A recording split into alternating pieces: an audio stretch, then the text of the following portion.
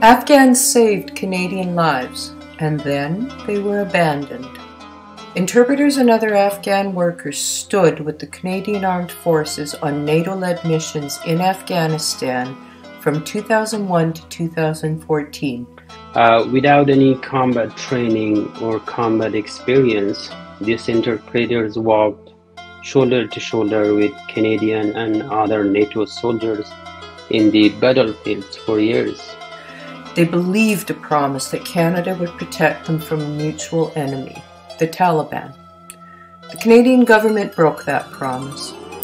In August 2021, the U.S. withdrew the last of the Allied forces that invaded Afghanistan 20 years earlier. The Afghan National Army collapsed. The Islamic extremist Taliban seized control. Thousands of Afghans and their families who had at great risk proven loyal to Canada remained trapped behind enemy lines, hiding in terror, hunted by revenge-thirsty Taliban that view them as traitors. Reports of rapes, abductions, hangings, imprisonment, torture, starvation, home invasions, and executions seep out. 94% of more than 10,000 who worked alongside Canada wait in dire straits for the Canadian government to show mercy. Immigration, Refugee and Citizenship Canada hinders approval of special visas to immigrate to Canada. It won't waver from an onerous, unrealistic, bureaucratic paperwork process. It demands security checks for Afghans already well vetted by the military they worked with. It won't remedy biometric processing problems. The response from the Government of Canada has been dithering. It has been slow. It has been incoherent. And quite frankly, now that it's no longer front page, it lacks any sort of energy or enthusiasm to actually produce tangible results. Fortunately, Canada has compassionate men and women. In their retirement, distinguished Canadian military generals and officers refuse to abandon allies and friends. They volunteer their time, work feverishly against incredible odds, managing to get precious few Afghans to safety. Months of calls, letters, and pleas to the Prime Minister and Cabinet Ministers urging action have been ignored. Enough, they say. They've united to urge the government to just come up with a plan to save lives, to salvage any semblance of honor for a disgraced Canada. I was the first commander of the UN mission in Sarajevo. I'm going to address an equally serious subject right now. And for me, it's painful because I never, ever thought I would feel this ashamed of my country. And I can't just blame the current government because the rest of us let them get away with abandoning tens of thousands of brave Afghans and their families who risked their lives working for us during the war there. We should all hang our heads in shame, as thousands of them are left to their fate while our politicians and bureaucrats dither about immigration rules. Fortunately, a small group of our veterans of all ranks have refused to be part of our shame, and with donated public support are doing the dangerous work in Afghanistan, hiding thousands of individuals and families and getting them out of the country to safety. Now, without the money to continue, their request for modest government funding continues to fall on deaf ears here in Ottawa. Our government preferring to give millions of dollars to an ineffective United Nations. Meanwhile, the Afghans who risked their lives for us and believed our promises await their fate. Shame. Shame on us all. On the heels of 9/11, Canada joined a multinational US-led military coalition that invaded Afghanistan. They toppled the Taliban-ruled Islamic Emirate. the Taliban mounted a formidable insurgency using guerrilla warfare tactics. Afghans shared a goal with Allied forces to crush the Taliban, designated global terrorists offering sanctuary to other terrorists, brutal oppressors of Afghanistan's most vulnerable, women and children. As a matter of fact, we lost a few of those, unfortunately, those interpreters and those that work with us on the ground. Afghans who chose to stand with Canada have a lot to do with why many heroic Canadian soldiers ordered into that war-ravaged, rugged terrain made it home. We owe them, and we have a moral obligation to help them in their time of need. That need exploded last August when U.S. President Joe Biden abruptly ordered the withdrawal of U.S. armed forces. They left in defeat. And we have an obligation, even though we failed in this experiment, to bring them here and resettle them in Canada. Despite tremendous sacrifice of blood and treasure, Afghanistan didn't transition into a just society as planned. Under the Taliban's new Islamic Emirate of Afghanistan, the Central South Asian country rapidly returned to bad old habits, an abyss of unforgiving archaic laws. Women must cover themselves. Little girls are sold in marriage to old men, and allies to Canada are hunted. These allies, struggling to survive each day, merely get promises and platitudes from Canada. Prime Minister Justin Trudeau's government promised to rescue 20,000, then 40,000. The Canadian government has, over the past many weeks, been focused on bringing Afghans to Canada, on resettling Afghan refugees, on making sure all those who have fought alongside Canadians for a better future Afghanistan remain safe and protected. We will continue, as we have continued, to work with partner organizations, with veterans groups, with Canadians from coast to coast to coast on resettling up to 20,000 Afghan refugees. The challenge right now is the situation on the ground.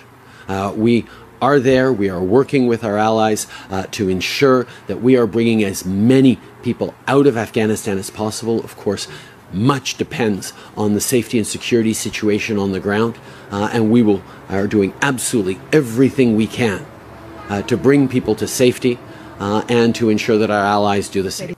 Because we are talking about resettlement, we need to know who these people are as they get on the planes, but we have indicated that we are looking forward to accepting as many Afghan refugees as possible. The 20,000, 21,000 number is one that we've been talking about, but we know there may be a need to do more, and what we've seen from Canadians, like we saw with the Syrian refugees back in 2015, Canadians are willing to open their hearts, their homes, their communities to welcome people fleeing from violence.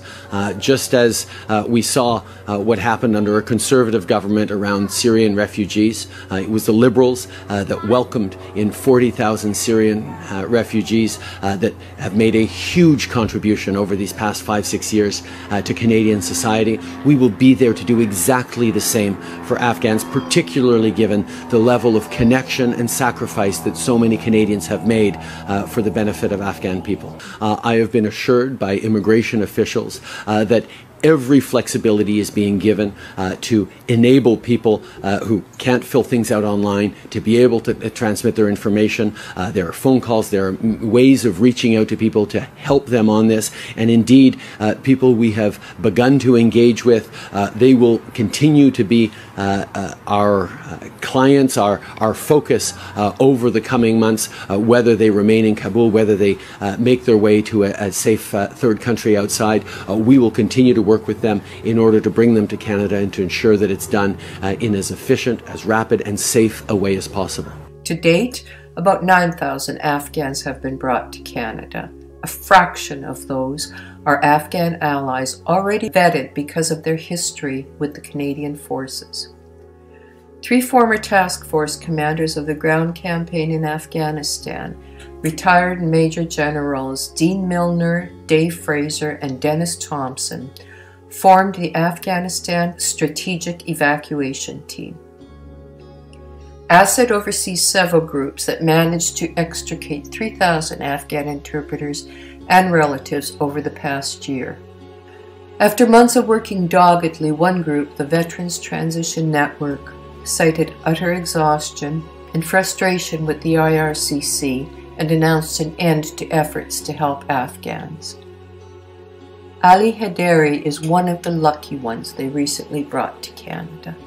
Back in 2001, when OAF began, Afghans believed that it would be a long-term support to build Afghanistan, and we were very optimistic of a non-violent future.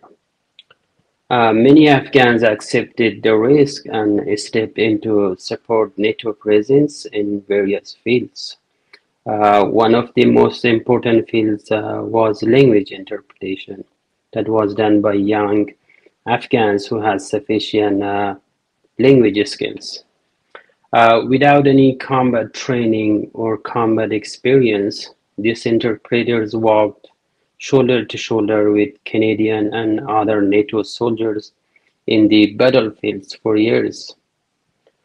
Unfortunately, some of them lost their lives on the battlefield or were targeted by Taliban while on vacation, because Taliban believed that these interpreters are eyes and ears for the foreign invaders. Some of them got lucky and got evacuated by the help of governments and veterans communities. But now, after the so-called collapse of the Afghan government, majority of them are stranded in Afghanistan with no security and no source of income, living in anxiety, and in most cases they are facing hunger because they had to leave their house and family behind, running and hiding. I hope that Canada and also other NATO member countries put more efforts into helping those Afghans who stood beside NATO when NATO needed them. Assad alone has identified 10,000 waiting in Afghanistan to be rescued. It relied on $3 million in private Canadian donations to get Afghans out and to keep 1,760 Afghans in safe houses at $20,000 per day. Donations dried up, the money ran out. In January, the Afghans were sent back on the street. The federal government refused and continues to refuse to fund safe houses. Immigration Minister Sean Fraser has been missing in action. He hasn't bothered to meet with the retired generals leading this uphill battle to save lives. Served in the forces for 38 years.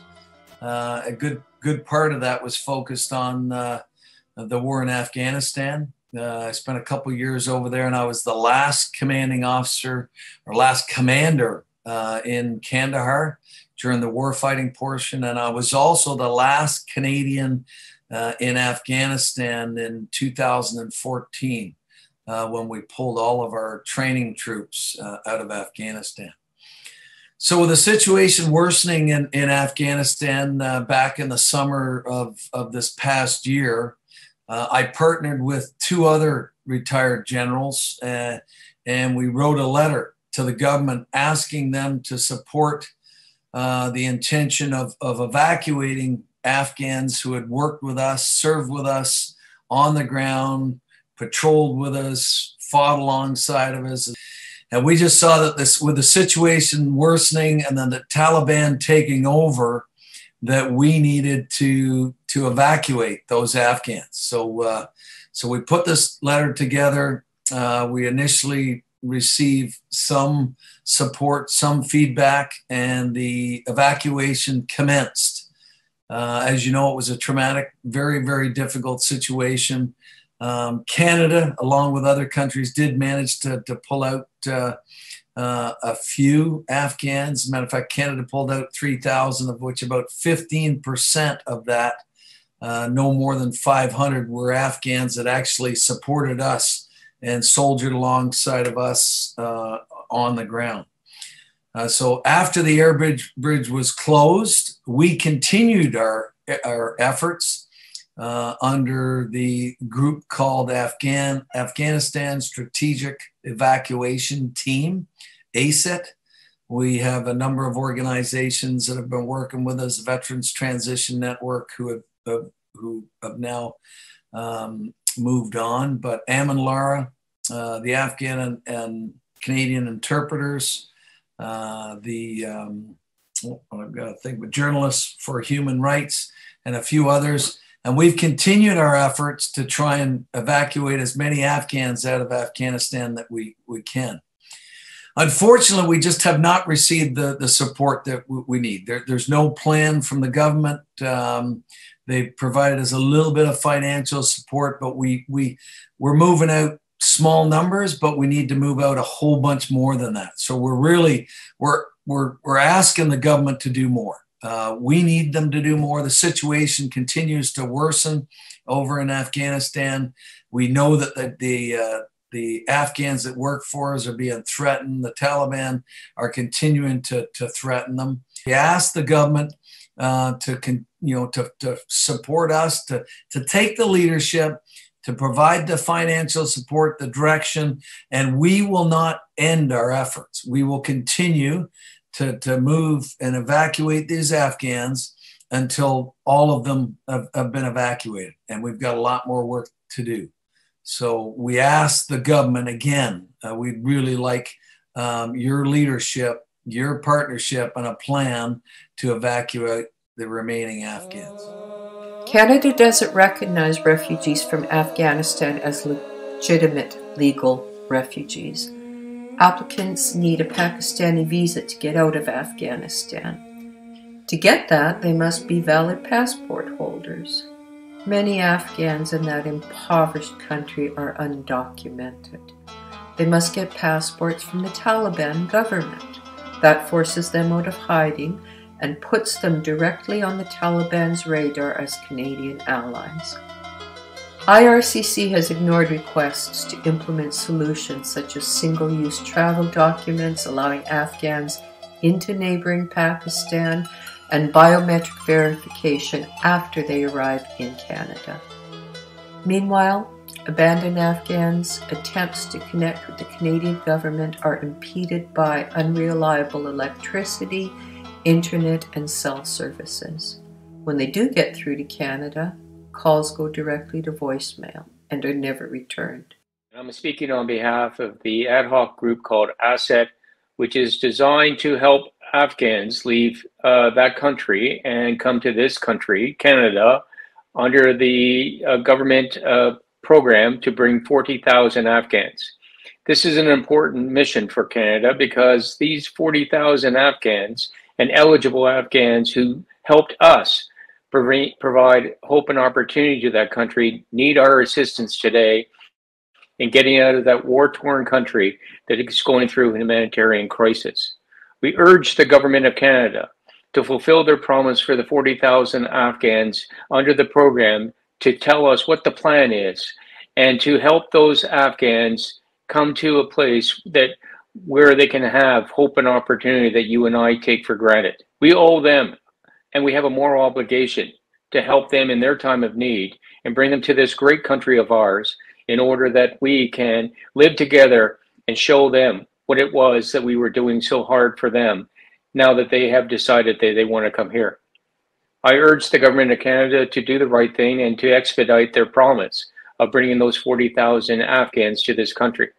I am a member of ASSET, which is the Afghan Strategic Evacuation Team, a loose coalition of non-government organizations and charitable foundations that are moving successfully eligible Afghans out of Afghanistan and resettling them here in Canada.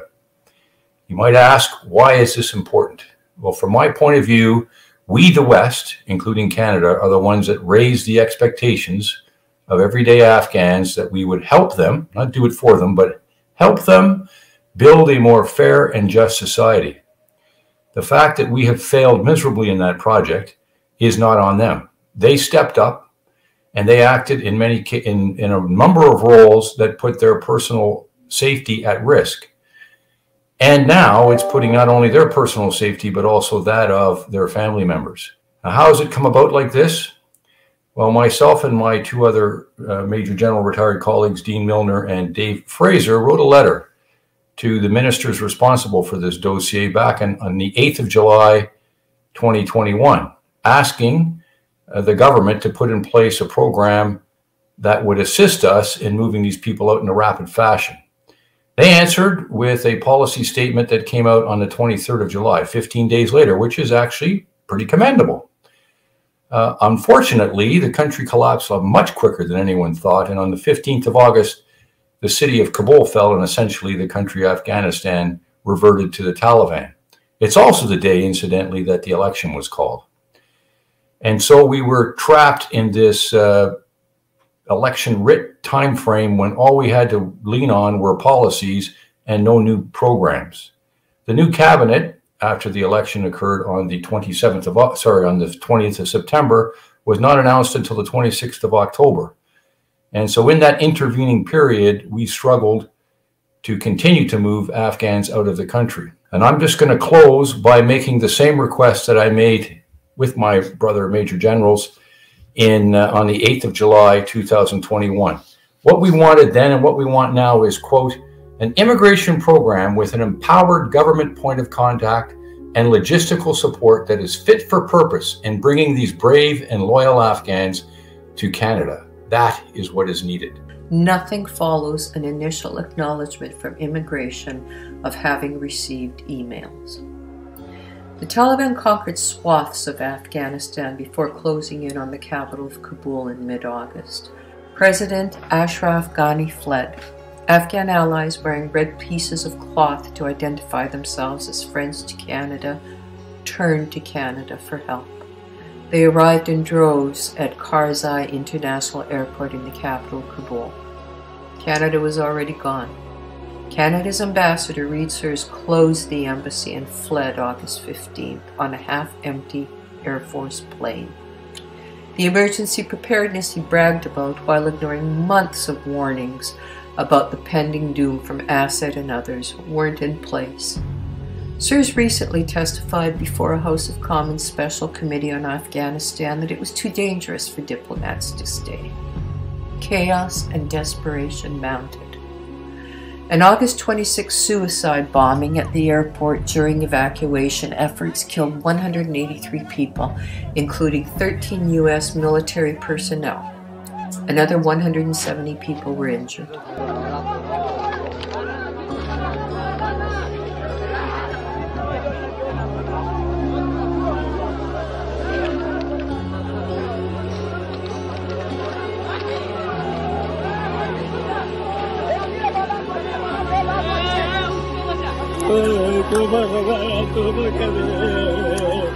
I had the privilege of serving in Afghanistan as a deputy commander of the International Security Assistance Force and the senior Canadian in the area. Bottom line is, I got to know the Afghan people, especially those many thousands who risked their lives helping Canadians in the accomplishment of the various missions that the Canadian forces were assigned in Afghanistan. Fast forward to the fall of Afghanistan, to the Taliban again. Last year, tens of thousands of brave Afghans and their families were asked by Canada to come to Kabul to be administered so as to be able to evacuate from Kabul to Canada. What happened next is more than tragic. Our aircraft were amongst the very last to arrive amongst all the nations participating. Key to all this is that the ambassadorial staff led by the ambassador left faster than just about everybody else, ahead of the Afghans arriving in significant numbers, responding to the call for Canada to come to Kabul. So now we had thousands of Afghans and their families in Kabul who are readily and easily identifiable as not being local, with no means to process them because the Canadian diplomatic staff have all left. They fled. So they had to make their way to the airport where there's no processing capacity because unlike just about every other nation, our diplomatic staff, led by the ambassador, came back to Canada. There was no one on the ground to actually help process. So very few actually got out. And we were amongst the first nations to stop the military airlift, but a week ahead of everybody else. Bottom line is tens of thousands of Afghans that helped Canada at the risk of their lives were stranded in Afghanistan, ready victims to the Taliban, who hunted down and killed a significant number of them, and it's still going on. One solution that has been spectacularly successful is grassroots veterans organizations, and led by senior diplomats and retired senior soldiers and general officers. To all of you listeners, get hold of your local members of parliament, federal members of parliament, and urge them to honor the promise they've made to those Afghans who helped Canada in Afghanistan at the height of the fighting, whose lives, because of their service to us, are now at extraordinary risk from the Taliban. And there's a bunch of Canadian organizations who need modest funding to help expedite that flow of Afghans to Canada, and they're not getting it. So up to you, please. We need your help. I had the opportunity to visit the troops in Afghanistan and to see some very, very serious dedication from our troops, but also from the Afghans who are helping us. And it was quite striking.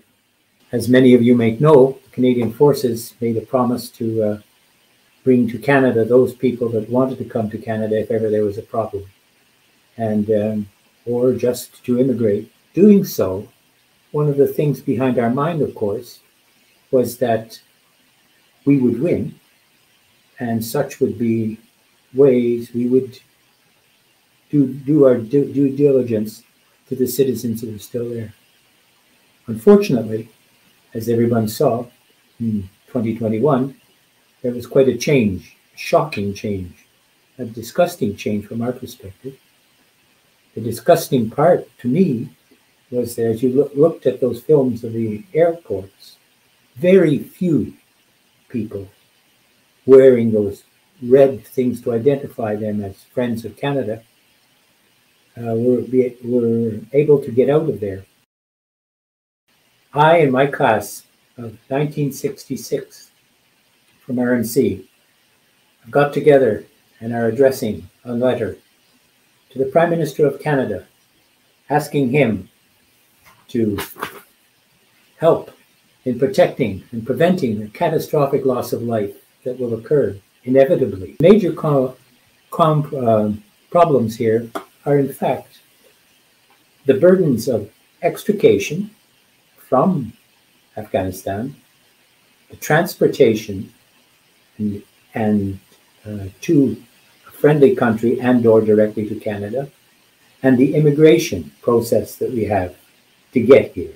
I am a soldier who has spent over 40 years in uniform. I was guided by 3 words: truth, duty, and valor. Truth, to do what is right and truthful. Duty, to get on with it, make sure that I have all the processes to do that.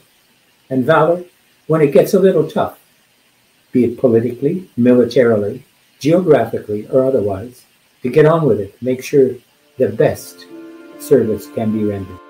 Last December, IRCC's Fraser, blaming situational factors, told CBC it would take 2 years to get the promised 40,000 Afghans to Canada. That our commitment to resettle 40,000 Afghan refugees has not wavered, and our commitment to support those who've supported our mission in Afghanistan has not wavered. There are extraordinary challenges, as you pointed out, with the situation in Afghanistan, and I think you'll appreciate the chief amongst those challenges is that the Taliban has seized control of the territory.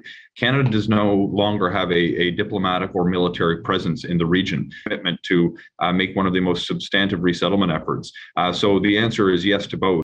I want to really emphasize how important it is that the Canadian government provides safe havens for the Afghan interpreters that are in Afghanistan still. Without giving these people safe houses, which the government is refusing to do, there can be no survivors left in a short period of time. the Taliban are actively hunting down people that work for the Canadian Army as interpreters. At the time, Don Martin in 2007 noted that it was the most dangerous job in Afghanistan, as there was a price tag of $40,000 on the head of each interpreter. What has changed? Nothing, except the Taliban are now in power, and they won't have to pay out to kill these people. Our friends, our allies, we helped them. I did a tour in Afghanistan when the Russians left in 1989, but they were not as callous as we were. A lot of people made their way out. Afraid that there'll be no interpreters left to be evacuated if we don't do something about keeping safe houses there in the next few weeks, let alone months. And by a year after the government promised to bring all these Afghans to Canada, the people that we want, the Canadian military personnel want, the people that worked alongside them on combat patrols, they're going to be dead.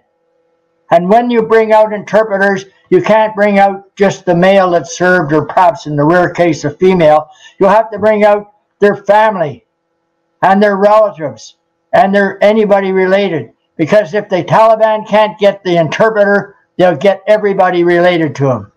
Wipe out the whole family. They'll wipe out everybody.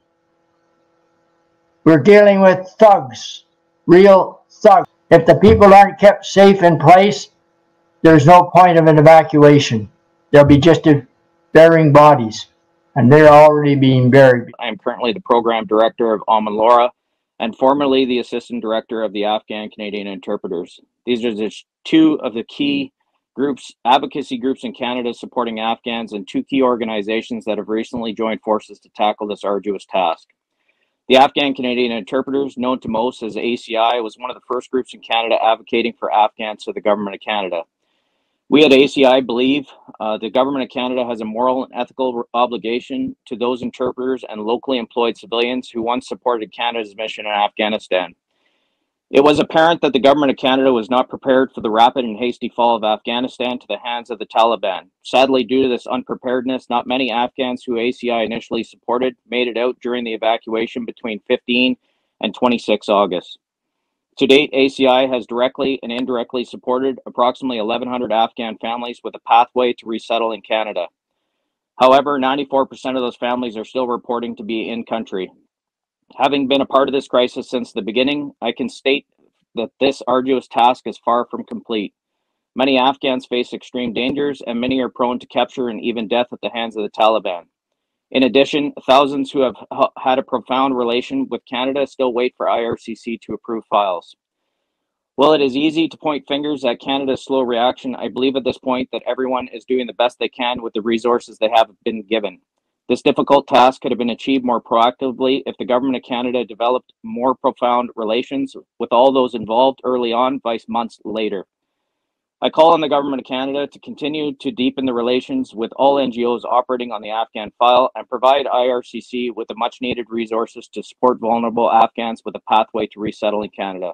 Our class, though, has a special focus. There's a special group that is at high risk within this refugee population. And these are the people who worked for the Canadian government during our time in Afghanistan. They served many support roles, and most importantly, they served as interpreters, working hand in hand, day to day with our troops in the field. Very courageous people. They are at risk because the Taliban considers them to be traitors, because they helped Canada fight the Taliban, and they will pay for it. When the Kabul fell, they were abandoned by our government. However, the Prime Minister and 3 ministers made public comments.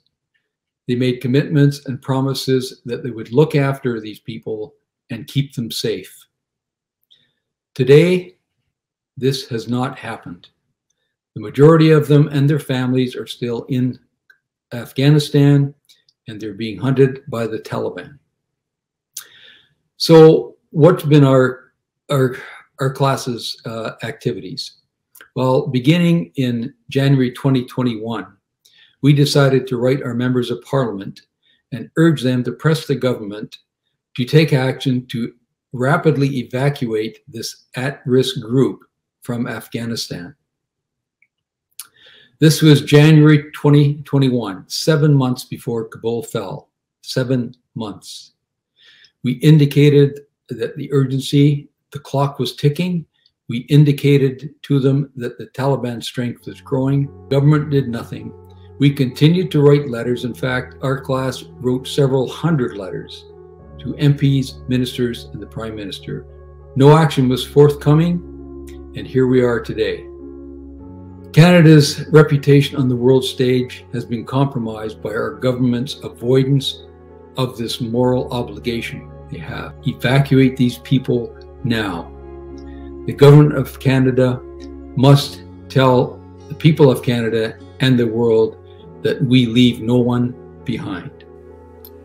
Dave Lavery, a founding member of Joint Task Force 2, an elite counter-terrorism branch of Canada's armed forces, has run a small business in Afghanistan 11 years.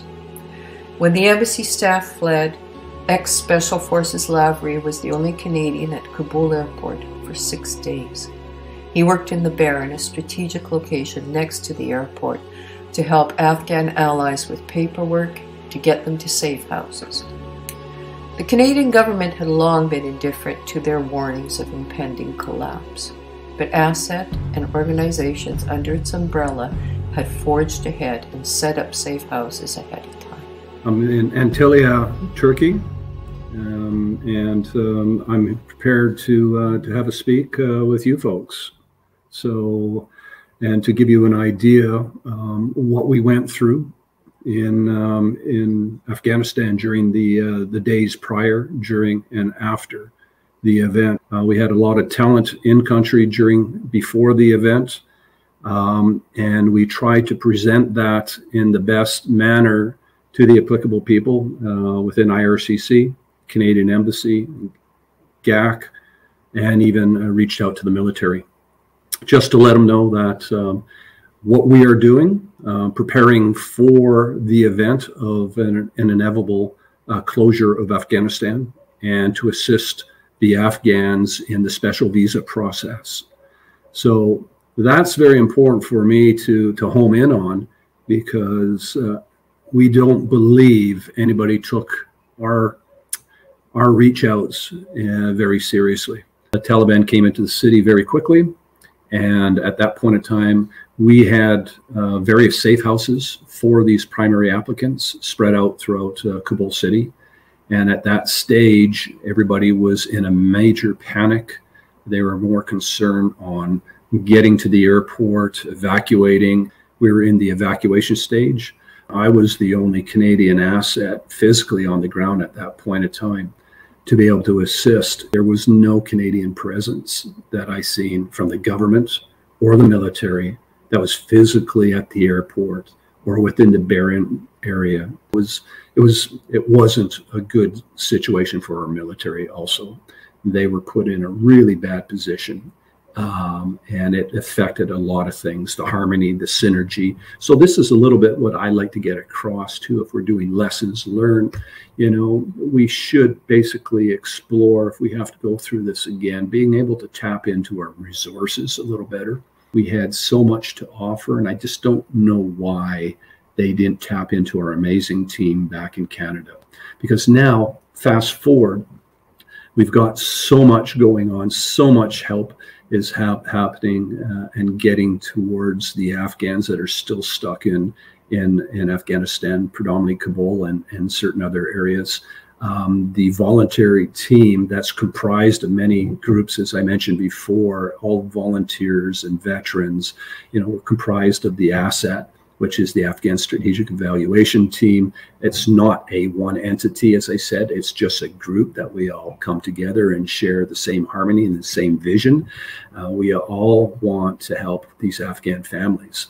And we're still pushing the government to support us the best they can. Let's work together and let's get more funds that are required, and we shouldn't have to rely so much on the private donors, out there, reaching deeply into their generous pockets, which they have. But we can do a lot of things right now, and we are going to carry on doing a lot of things. But with the support of the Canadian government, I think we can go a lot further. We're not going to give up. As long as we still have families under our watch, we're going to carry on and try to do the best we can to get them out.